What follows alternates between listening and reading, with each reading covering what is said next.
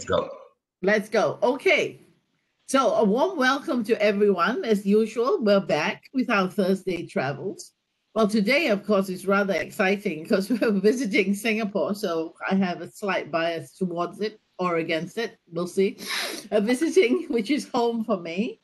And we have our champion and our chapter member. We have Nini Jane and we have Kathy Torres, who are both in Singapore. And back to our Thursday travels, basically, we're their inside track. Many people have told us that, they come here to listen because especially it supports the bank decentralization agenda. This is a way to check out the different locations. What do they offer? Also to meet the people you might be friends with when you relocate to those particular locations. So that's why people really enjoy it for a whole variety of reasons too. So as usual, I'll hand over to the speakers. This is a discussion. So if you have questions, please unmute or just put your questions in the chat box and we will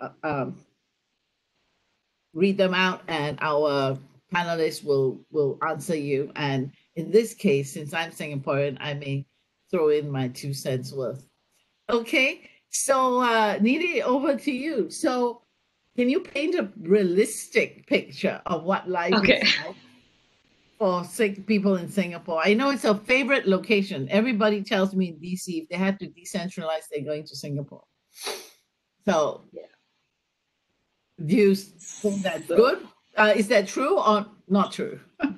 It's true. I mean, when I moved to Singapore, I really missed DC. I missed the weather, the change in the seasons, because Singapore just has like one weather. It's like hot and humid throughout the year, or it's raining. So, but life is pretty good here, and easy to settle down as well. It's a small city, easy to get to.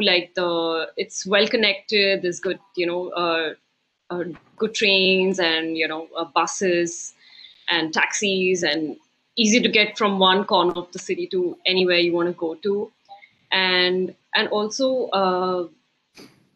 I think currently during the COVID times, kind of glad that we're in Singapore, because the government is so strict and people follow the rules as well. And due to that, I think they've kept the situation under control. And most of the cases have been foreign dormitory workers. So there's not a lot of cases in the community.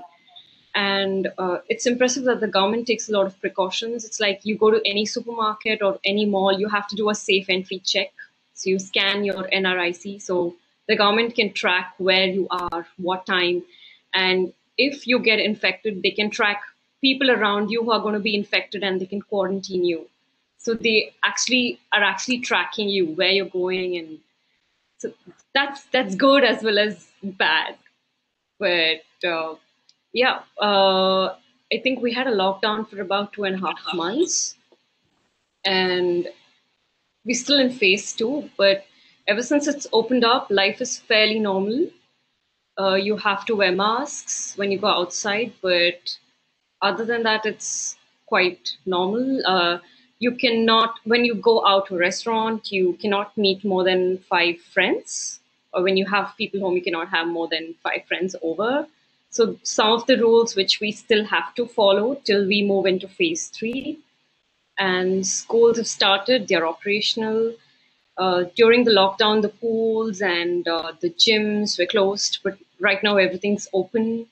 And I think the community cases are in single digits, so there's not much to worry about. Yeah, and also, if Singapore is an amazing place to raise kids, a lot of parks and activities and fun things to do for kids as well as adults. And I mean, I know a lot of Singaporeans in DC are saying they want to go home because it's so safe. I mean, it's true. You're right. They're really strict. I mean, when you are either going to be fined or going to prison, hey, better keep your mouth on, right? I mean, it's not going to prison for, but that's the upside and the downside. So I was going to ask you both. Uh, Singapore is one of the most expensive cities in the world. How do you find cost of living? And then we will cycle into housing. Kathy, do you want to say Yeah, okay. something? Well, yeah, it's expensive. I actually feel like it's more expensive than being in the States in a certain way. Because food in the groceries is more expensive, I think. Like I feel It's like my grocery $10 for bill. a mango if you're from Manila. Ouch. Yeah, it's like $6 or something for a mango here. I mean, six Singaporean dollars. So I mean, I feel like my grocery bill in the States was a lot less compared to here. Electricity is really expensive too, and because it's so hot, our air conditioning is on like 24/7. I mean, I have a 2-year-old, so it's impossible to just like, yeah, to keep the fan on. Like for your cell phone, it's pretty standard, but travel expenses, like for transportation, with taxis are pretty expensive, but like the train is okay and it's super efficient. So that's fine. So I think and then eating out, of course, is like really expensive, and alcohol, obviously. So it's expensive, but I think the bank kind of uh, provides a good package to kind of compensate for how expensive it is. Yeah, but like I think for education, for example, I'm not sure about like the education benefits here. Like I think it only starts at a certain age. I think 5 years old, Needy, am I right? Yeah, like grade one. Yeah, so and then only for 5 years, I think. Yeah. Yeah, so that's a thing. And like IS here is really, really expensive. So that's something to consider when moving here. I think it'd be nice to stay a couple of years, and then I don't know. I mean, it's hard. I think if you're in a single income family, harder, more manageable definitely if you were double income. So, what about housing then? How would you go help a family? What would you think they need to think about if they were relocating to Singapore when it comes to housing? For housing, I think our rent is pretty fair compared to what we were paying in DC, and we were living in like near the bank at that time. And I'm in Newton now, so the rent is okay. But yeah, I think for housing it's pretty fair. Like there's a large like variety of different like apartments that you could find, and then of course you can get help for much more affordable here than being in the States. What would you say then about housing? If I were going to Singapore, what would you tell me? So I think sorry to interrupt. I think Singapore has like even the HDBs, which are subsidized by the government.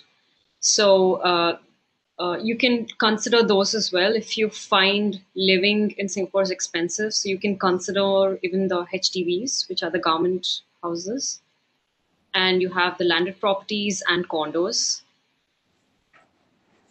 Yeah, or I think if you live farther away from Orchard, I think there are bigger spaces there for a lot more affordable rent. I think like the area we're in is a little bit more expensive because it's like pretty central.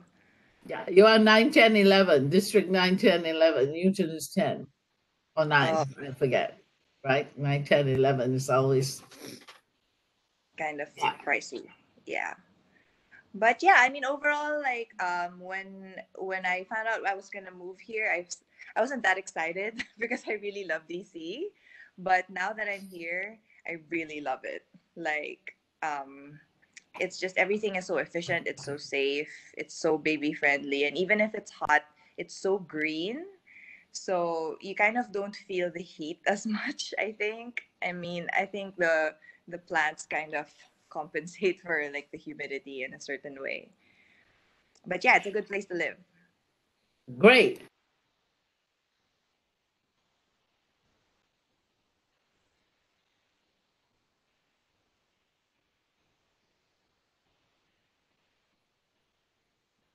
I think would think, Daniela, that for what it's worth, I think people like Kathy and Needy, our grandfather, they cannot change their contracts.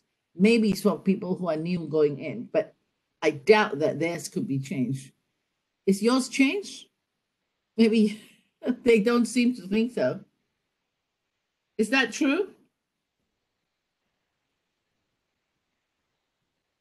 You know? Yvonne, Yeah?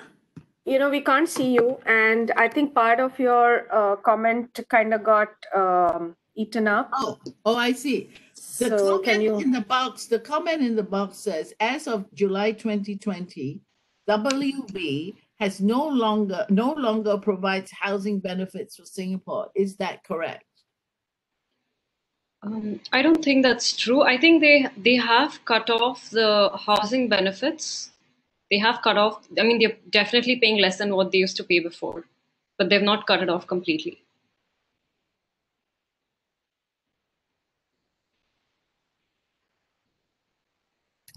You're on mute, You're Yvonne. on mute, Yvonne, dear. What about schooling?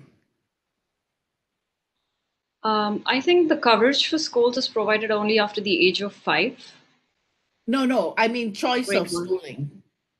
I mean, if you were going to, if you had school-age children, what advice would you give beyond the There's cost? plenty of international schools and even the local schools if you want to consider. The schooling is quite good, but I think it can be expensive. Even preschools are crazily expensive. So give us some idea about what you mean by that, Nidhi. Just like a Okay. comparative. You want a number? So you can start school at the age of 18 months, and 3 days a week, half day can cost you around 1,200 per month. And if you want them like 5 days a week, half day from 9 to 12:30, that can cost you around $2,000 per month. Sing dollars, right? Yeah. Yeah. Okay. And for the older ones, how do they get to the school? I mean, of course, it's a small town, but do they have a bus service like the international school and all? Yeah, all the international schools have bus services, and even if you opt not to go for that, I think Singapore's a safe city. You can even ask your child to take a taxi to school, or in case if they miss the bus, it's pretty safe. I think for the bus service though, Needy, if I might be mistaken, but I just heard from my friends, it's really expensive. It's about $2,000 per term for the bus service. So one pays extra for the bus then. Yeah. Yeah. Yes, school buses, that I know, that I can support. We have friends with WB in Singapore, and it actually ties up both Kathy and Needy's comment that what happens is that they put their children in a taxi, and they have 2 kids. One is, well, when they started putting them in the taxi, they were about 12 and 8, the older brother and the younger sister. And I was like, what? When I was growing up, my grandmother would not allow us in a taxi. It's like, what? Are you kidding? But anyway, obviously things have changed, and they send their children in a taxi to school, because taxis are cheaper than what Kathy says. The designated school buses are very, very expensive. Correct. Yeah. But it's very safe, and the children come home sometimes by bus, 10 years old, by themselves. Yeah. Yeah, I see some kids on the train by themselves. Singapore is a very safe city, actually, I would say. I mean, it's not that there is no crime, but vis-a-vis, I mean, this is my opinion. I always felt that if I could walk down the street as a woman at 2 or 3 a.m. at night and still feel safe, the panic would be my own, generated by myself, not by exterior elements. I don't know whether you think that's true. Yeah, I really believe that. Like, I was going home one time. This was pre-COVID, pre-lockdown. At around kind of not that late, but like midnight, and I was on the bus, and I wasn't even thinking about it. And only when I got home, I was telling my husband, okay, I think this is the only place where, you know, you take public transportation and you don't even like look around to see if it's safe. It just feels like you're in a big village. And yeah, and then on top of that, it's super clean. Like, I think the trains are cleaner than my house. Seriously. So yeah, we love it here. Yeah. Thanks, Mini, for putting the exchange rate into the chat box. So those of you whose math is good, you sort of know the pricing. So let's get to the favorite topic of spouses, which is, can we work? And what are employment opportunities like in Singapore? I would say it was fairly easy to find a job in Singapore. And I mean, if you're not a spouse of WBFN, you would, once you find a job, the employer who hires you is responsible for sponsoring your work permit. I think they also have to pay something to the MOM to get the work permit. But because we are spouses of WBFN, there's a local head here called Sham. I don't know if you know her. So she helps out with our work permit. So, so when I found a job, I just had to get an application from my employer, get it signed, and submit it to Sham. She would work on the process, and it hardly took me 3 weeks, and I got my work permit. It was very easy. Wow, that is absolutely not unheard of in Thursday travels. So, Nidhi, what do you do? What's your job? Tell us. What's it like to work with Singaporeans? You say anything you like. The team is here to either verify or not verify. Okay, I'm not in corporate, but I'm a yoga teacher. I teach yoga. And you, where do you teach it? So I'm employed by this company, and they usually assign me clients in different places or to studios, and I've also been working recently with a community where I'm training mothers, like training moms through yoga for easy pregnancy, birth, and baby as well. Wow, Nidhi, that sounds so amazing. That's Thank you really, so really much. amazing. And it's such a mobile career. You can just go Of course, and anywhere. it's part time, and I don't have, and also, like, since my son is still so small, I didn't want to have like a pretty hectic job. This is flexible. I get to spend time with him and work. And also Singapore's amazing for the fact that you can have like live-in helpers. I forgot to mention this. That's the biggest privilege that you can have in Singapore. So the helpers will live with you, and they'll help you with your grocery shopping, cooking, and taking care of your child, picking your child from school. They do everything, and the price is quite reasonable as well. They stay with you in your house, and I think compared to DC, the price is really reasonable. So even if you want to go out in the night, like your helper's at home, she takes care of the child when it's sleeping, you can go out. So that's something which we enjoy here. Well, we have questions here saying, is it the same as private sector? Meaning, you know, is it as quick? And what about self-employment?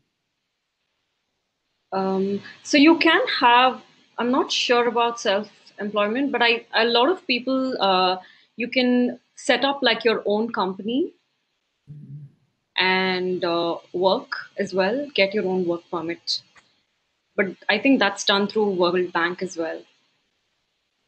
Yeah, I would think, because actually before I set up the initial relocation support for before Sham, when the Singapore office started, you know, the right at the beginning, 2010, I think 2011, that time. Just to say, I think the work permit is handled by the office. Yeah. So any form of work employment that you need, you will speak with the office, and the office will will give you the forms and tell you what to do and stuff. I mean, just for what it's worth in Singapore, we are extremely rule-oriented, so I can say anything I like because I'm Singaporean, will be considered derogatory. So Yeah. it is one of those things. It's a very safe place and you can get things done, but it's exactly, there's no room for no maneuver. If the law says you will do 1, 2, 3, everybody will see to it that you do it. And it's quite interesting. There's no argument because they will just tell you the government says so. And once they say that, everybody goes, oh, okay, get it. There's no room. So it's quite straightforward. But you have to follow exactly what is the stipulation. Is that correct? Of course. So I have a lot of friends as well who get their work permit from one company, but then they are doing a lot of freelance, teaching private classes, teaching at studios as well. And if you get caught, that's really not nice. You can be fined. Or even if you teach without a work permit, the MOM can just come and, fine you and arrest you. So you better just stick to what you do, and wherever you're registered, you don't want to take a chance. Yes, I mean, when we were there, my husband was on a work permit because he's not Singaporean, and he had to sign the Internal Security Act, which means that if you do anything in 24 hours, they throw you out with no explanation. So I think that's still there, and push comes to shove with foreigners, unfortunately, non-Singaporeans, which we just revoke your work permit, that's it. So from that sense, as Nidhi says, everybody's very, very law-abiding, and they keep to it. We have a question here about yoga and professions. Does Singapore have a licensing process before you can provide a service? There's no licensing process. You can just show them that you're certified and you can teach.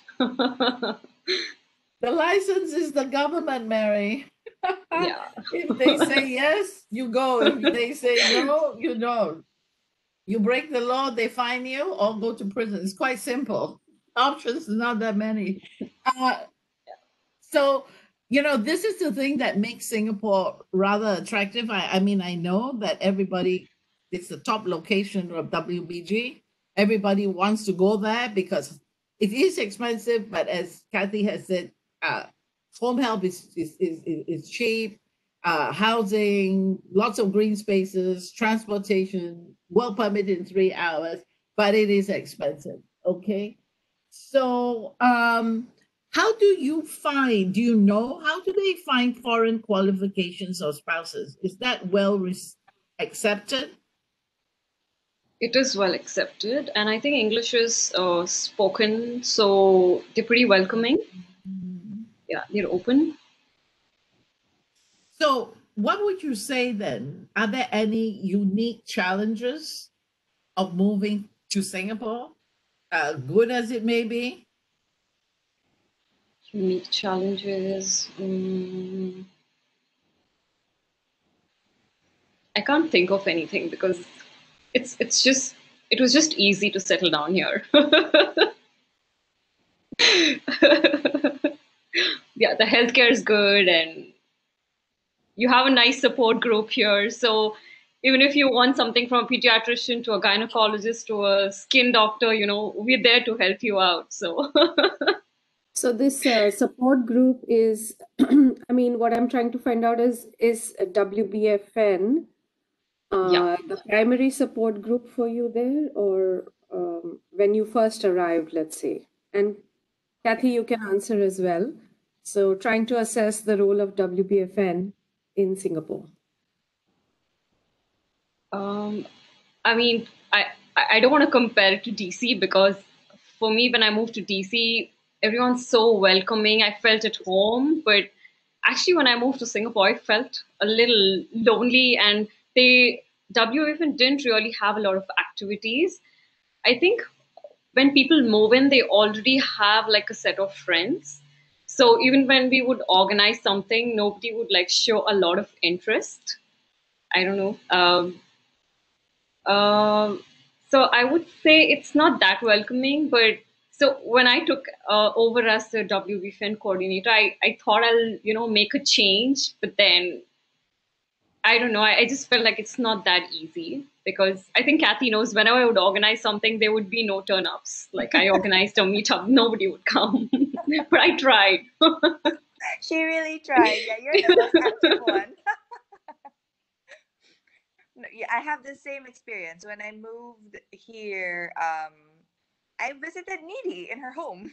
And then literally that was like the one time I met up with somebody from WBFN. But I don't know if maybe it's because you're right. When you move here, you already have like a group of friends as opposed to moving to the States, and of course it's the head office, so it's a totally different environment. So yeah, definitely the WBFN presence isn't as strong. I feel like maybe people have their own thing, going on. Yeah.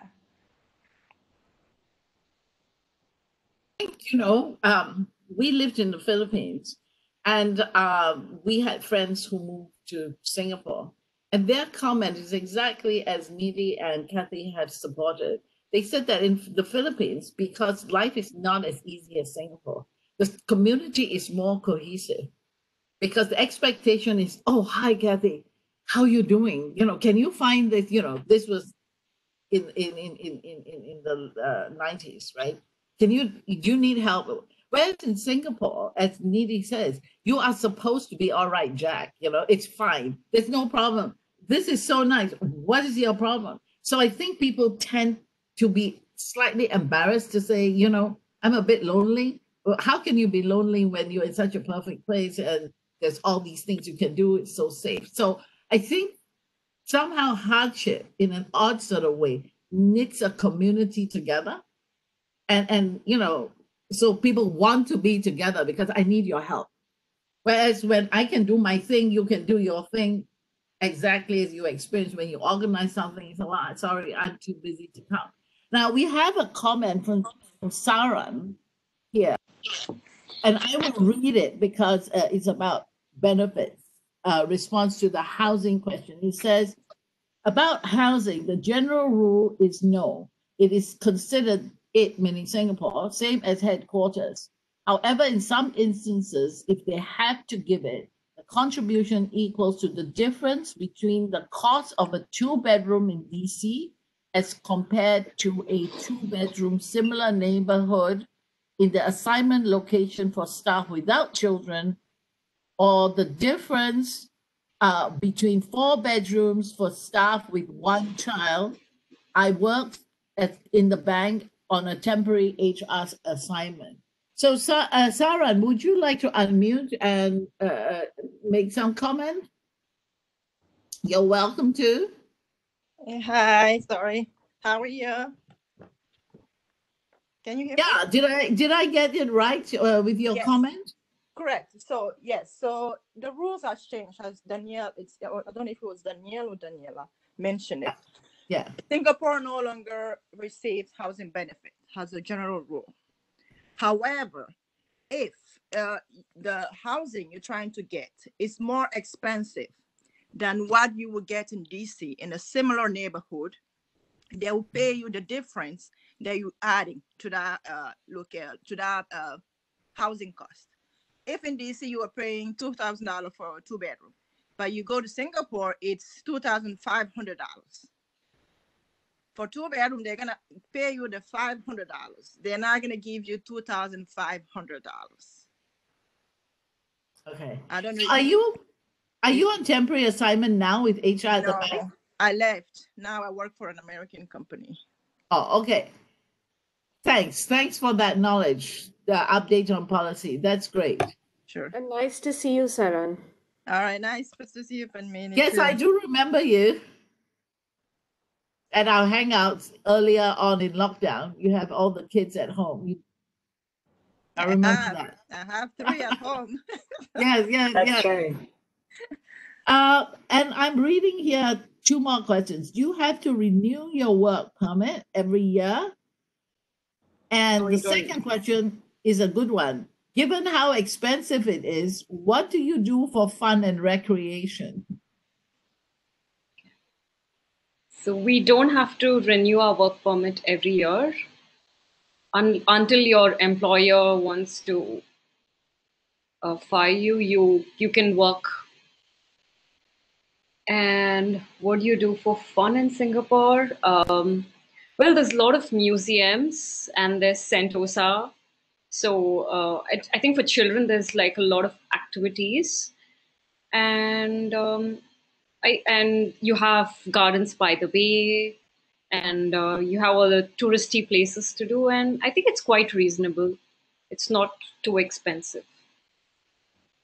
Yeah, I agree. Like, I go with my baby to the botanical gardens at least 2 or 3 times a week, and that's free, and it's great. It's it's like the perfect. They have a children's playground there, which is just amazing. Like, I wish I had a playground when I was a kid.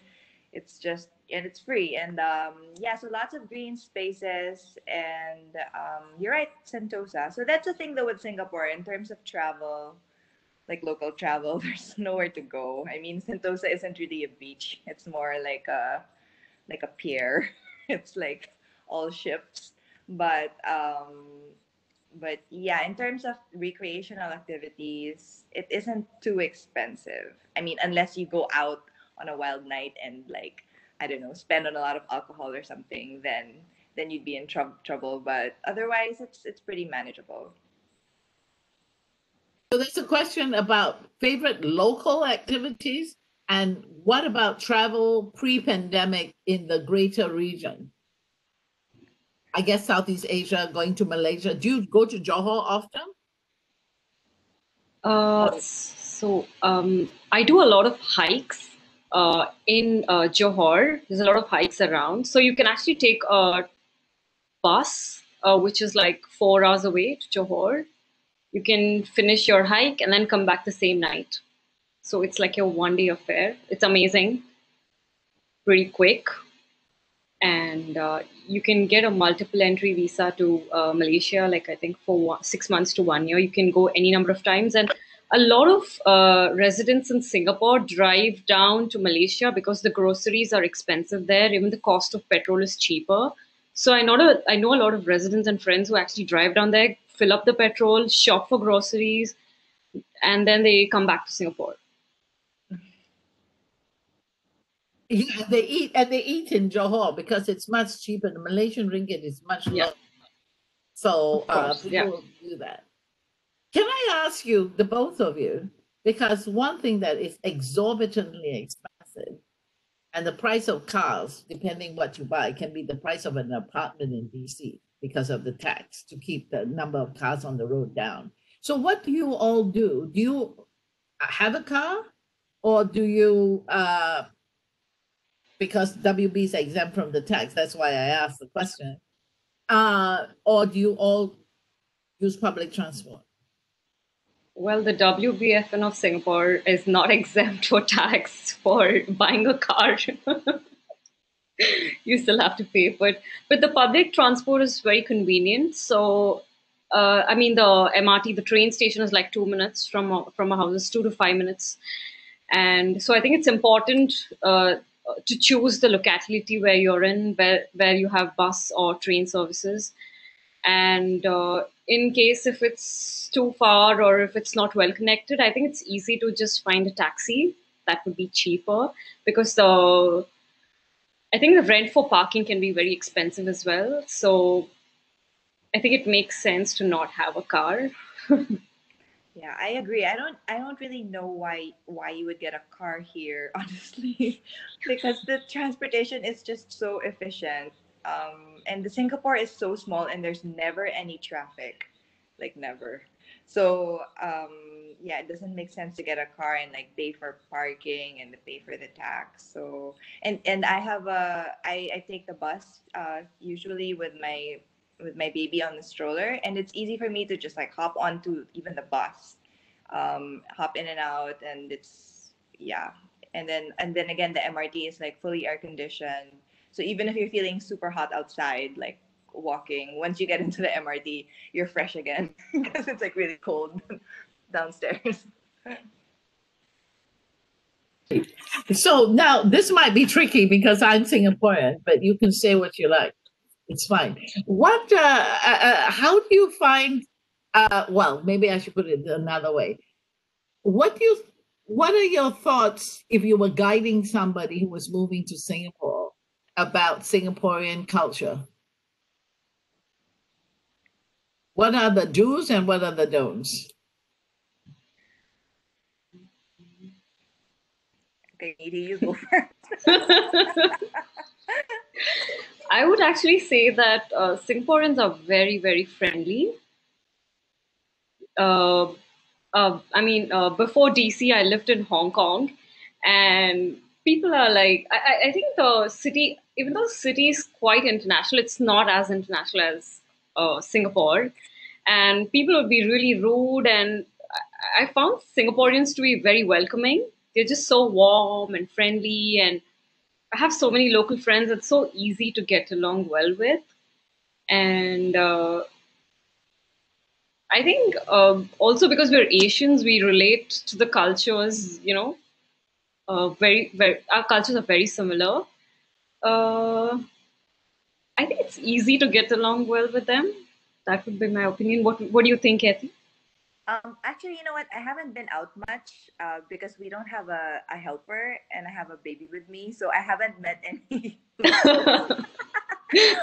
So my basis is just like interactions with like people I when I go out. So yeah, I agree. They're very friendly and they're pretty helpful. Like say what I was mentioning a while ago, when I get into the bus with a stroller, there's always gonna be someone there to help me out. Like if ever I can't like make it to inside the bus, but but I have had experiences where they can be a little bit, I would say, um, I guess, kind of they kind of like follow a script, or they're just like really into like I guess like the efficiency and the timing of things. So sometimes like it comes across a little bit, um, for lack of a better word, a little bit robotic.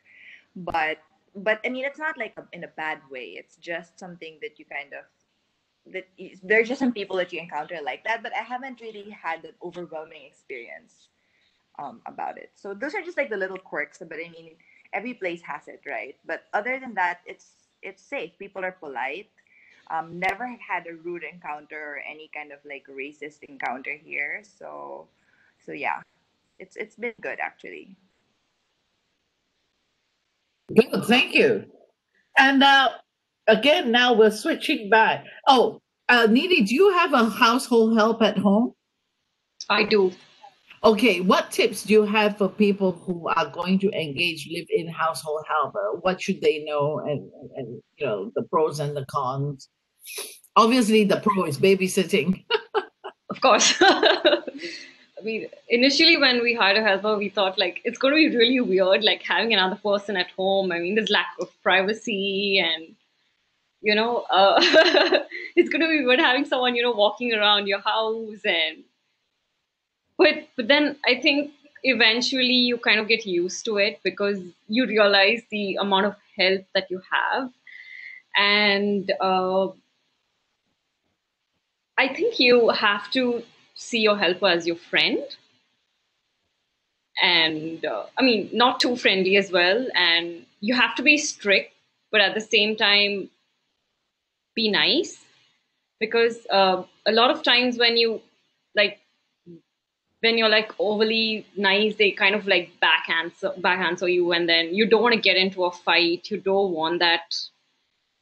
You don't want the negativity, So you try to maintain a good relationship, but and if they have any problems or something, you can help out, be there for them, advise them, and because you also realize the amount of help they are, right? uh, Cons, yeah, like lack of privacy, and I guess we kind of like too dependent on her now. And if she like leaves, it would be really difficult for me to like do everything, take care of the baby, and teach. Uh, I would say a lot of pros than cons. Is your helper from which? Just to tell people who are not in Singapore, generally speaking, the helpers are not Singaporeans. Of course, yeah. So you have The live-in helpers, Indonesians. yeah. Yours is Indonesian, okay. Yeah, yeah. I think Indonesians are nice. They're polite. They're humble, and uh, but the only thing is like if you have a Filipino helper, they're really good at English, and your child has a can speak better probably. But They can read out books. They can read out books to the children, but not a lot of Indonesians can read or write. Nidhi, can you explain the rules with regarding to hiring household help? Because that's the other thing about Singapore. Things are very regulated. So I'll ask Nidhi to mention the hiring, the obligations of employers, and you have a bond that you have to pay to help these helpers. So it's not, just getting an Indonesian. It's a great help, but the employer is also responsible for a few things. Go ahead. Of course. So before you employ your helper, you have to take up a course, and then you have to pass the exam. And only if you've passed it, then only then you can hire a helper. So you go through an exam. So we had a class for about 2 hours, 2 or 3 hours, and then you write an exam, and then only if you clear the exam, you can hire the helper. And what I would say it questions was do they ask? Sorry to interrupt. I'm curious. What questions they ask you in the exam? So they have a lot of do's and don'ts, and most of them are actually protecting the helper. Like you cannot let you have also a limited number of hours which you can make them work, and you have to you also have things like what you're going to give them to eat. You have to make sure they eat fruits. You have to make sure you give fruits and vegetables, a balanced diet. And because a lot of families here, I don't want to mention who and what, but they actually give food to the helper on the plate, and they say, okay, this is your dinner, you can only eat this much, you cannot have a second helping. So those are the things which are not allowed. And you cannot you have to give rest to the helper like for 2 hours at least in the afternoon. And you have to send them for health checkups every 6 months. And they get off day on Sundays. You cannot make them work unless you pay them a lot more, like per day, you have to pay them. And what else do we have? And Singapore has a lot of apartments. You cannot let your helper clean from the outside of the windows because you're scared the helper might fall out. So you have questions regarding what is your balanced diet, how many fruit servings do you have to give per day, and all those. And in case if your helper damages the TV, who is liable? Is it the employer or the helper? So things like that. Do you have to pay a bond still? We do. We do. You do? Yeah. Yeah. Yeah. You have to pay for them to fly back. In case, so my helper was in Indonesia, so we had to fly them to Singapore. But now the Singapore government is not letting any outsiders come into Singapore. So since the elections are coming up, they're not allotting helpers to the expats. So the first preference is going to be the Singaporeans and residents. So if our helper were to leave, we cannot get a new one. I think for those, I will say this in many, many ways. I can say it. I'm really glad to hear what Nidhi says. Unfortunately, to our shame, and that's terrible. Singaporean families have, not all of them, just some of them, as is always the case, have not been kind. So these exams and things are really to restrain. There was a recent court case where the family shared the helper and moved them from house to house. Those things are all not legal. So I guess this is the government way of, which is always the case, a course and fines. And I mean, you can almost predict how they manage. Their management system is quite simple: fine, prison, laws. Those are the three parameters. Within that, you have freedom, but don't try to knock any fences down, because if you do, the other two will kick in. So, I mean, in that sense, so I'm glad for the helpers to hear that the authorities have, listened and tried to help them. The other thing, though, as Nidhi says, Singaporeans will, and the government will always, in the end, especially I think with post-pandemic, become very protectionist. Singaporeans first, because I guess unemployment is increasing, right? Is that accurate? Unemployment is increasing now? Yeah. Okay. Does anybody have, there's one more question here. What about regional travel and activities that you can do outside Singapore? So there are a lot of little islands which you can travel to from Singapore. Take a ferry, like a 15-minute ferry to Palawan. These are these small islands. You can go there, visit the church, cycle around, have a drink or food, and that's something which you can do outside Singapore. And also Bali is like 1 hour away. So I mean, you can travel anywhere to Asia within like 4 or 5 hours. So that's quite nice.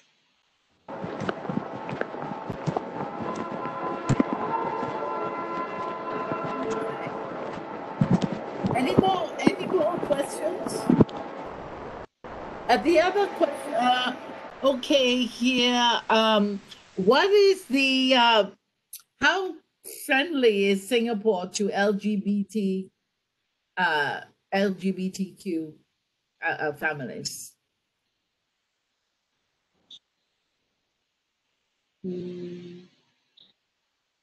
Not really sure. I haven't really seen that many around. What about you, Kathy? Yeah, I don't think I haven't seen many around either. Yeah, I haven't seen any. Loud. All I know is that there is one bar here where they can go. There's just one gay bar, and it hasn't been assigned by the government or anything, but it's just like there's this one place, and everybody just knows that that's where everybody goes, and I guess it's like monitored or something. But other than that, I think it's not allowed, right?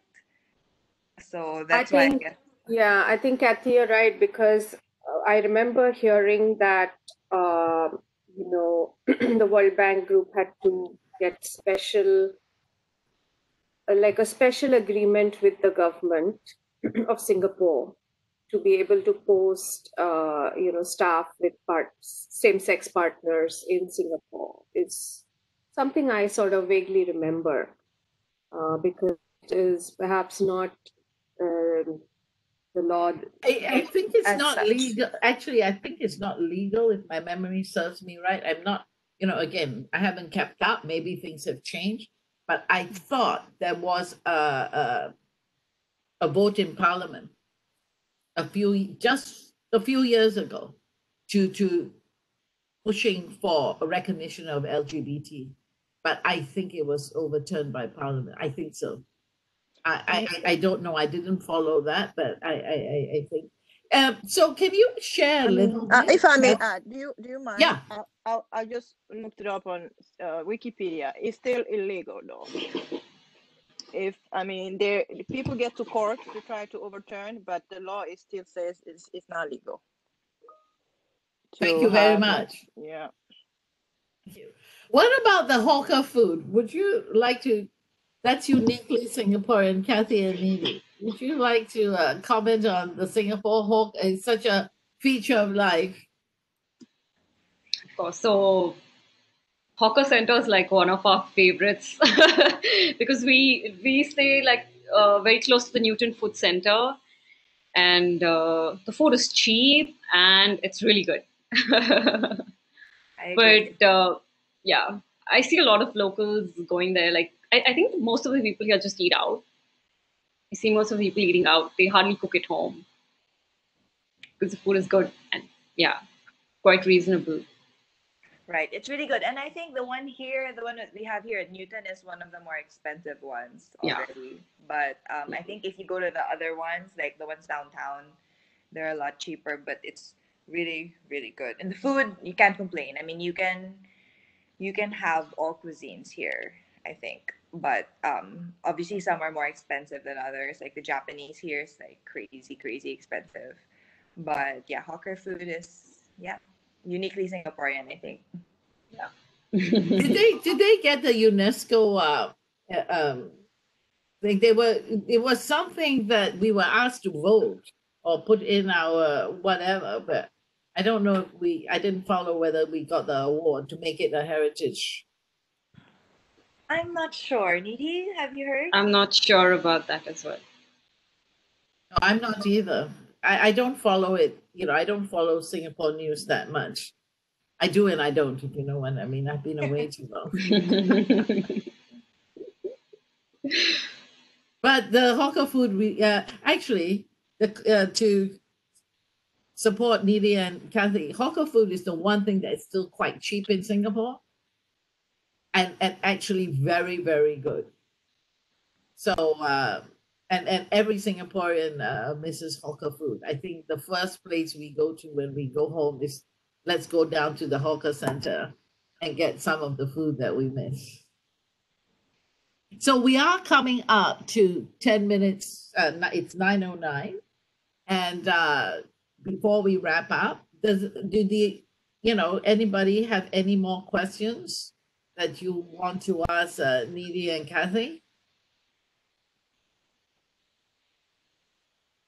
One question: what the most how to say the most lovely thing that you do in Singapore and love and don't love, the most lovely thing that you love and don't love in Singapore? Okay, if you, I think the best thing about Singapore is it's very green, and there are a lot of parks for children, a lot of places to walk around, and most of them are like free. And yeah, a lot of free things to do in Singapore, play areas, parks, etc. And something which I don't like is, sorry, I don't know if I should say this, I don't like bubble tea. I love bubble tea. I love bubble tea. Okay. I love bubble tea too.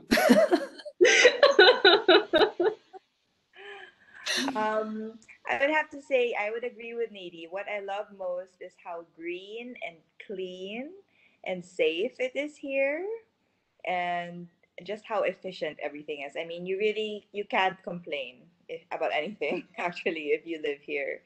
And then what I don't love, well, especially now because of like the lockdown, is that you can't really. There's nowhere to travel, like aside from like Sentosa, which is like it kind of feels artificial there, but yeah, there's nowhere to go, like to, I don't know, staycation somewhere where you can have like open sea or something. But I mean, that's just, I guess, kind of like a minor a minor thing, all things And also, I think since it's such a small city, you can like just get bored of it. yeah, in a sense it's like because you've done everything, and then there's not much to do. Right, yeah, that's true. Singapore is small. I want to support what they say about Sentosa. I mean, it's not really a beach, and I can't agree more. And Singapore is very good with man-made things because we're actually very small and flat. So we have reclaimed a lot of land to extend because of population and stuff, and to create. So Sentosa actually is true. You can see those big oil tankers, not very far from where you're swimming. So Singapore is not known for beaches, although you're surrounded by water because we're an island. But I mean, you compare Sentosa and Boracay, I mean, you're not talking the same thing. I mean, it's not natural. So. And we can clearly see, Yvonne, that you are on Boracay Beach right now.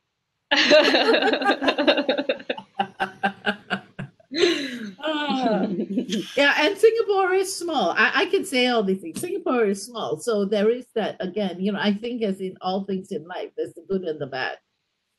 The upside is it's safe, it's regulated, it's efficient, but the opposite side is that it can be sometimes quite claustrophobic because it's like go 5 feet and no more. 5 feet and 1 inch and you're in trouble. So up and down. But right now, I'd love to be in Singapore because I feel safe. They control everyone and put them all into prison if they don't wear a mask. So that's great. So before I hand over to Padmini to wrap up, is there's time for one last question? If not, I will hand over to Padmini. I have to finish by saying there's no place like home. So Padmini. Yeah, thank you so much, Yvonne. And thank you so much, Nidhi and Kathy. This was such an interesting session. I was so surprised when I looked at the clock and it was already past 9. So I didn't realize how the time went by so fast. It was fascinating to hear from both of you. So thank you for sharing your experiences and being so candid and yet very respectful of Singapore and the culture and the people over there. It's a fine balance, but you did it. You did it. And thank you, Nidhi, for all the work that you're doing for WBFN. We really, really appreciate it. I know, believe me, it's valuable work, what you're doing. You're there for anyone who needs you, and that's the most important thing. So, the last comment I would like to make is that, having lived in so many different and beautiful places, and then the question that Karine asked, that yet, you find things that you don't like about that place. And I've come to the conclusion that the only reason is that that place is not home. And so you always feel a little uncomfortable because you're not in your own skin, in a sense. So, but I think all of us do a wonderful job of adapting and trying to fit in and making a beautiful life wherever we go. And these days, not just a beautiful life, but following our careers and making our time there productive. So thank you so much. Thank you for the beautiful community that I'm so grateful for, all the people who joined today and to listen to this Thursday Travel. And Sarah, if you would like to say something, and we wrap it up. No, I guess you put it so beautifully, explaining, and I guess this is exactly how we all feel. But thank you very much, Nidhi and Kathy, for your time and sharing with us your experience. It's not always easy being, moving to a new place, but Singapore certainly seems to be one of the favorite places from how you've put it. So thank you very much for your time, and thank you everyone for joining. Bye. Thank you all so much. Take care. Thank Bye. you so much. Thank you. Bye. Bye. Bye. Thank you.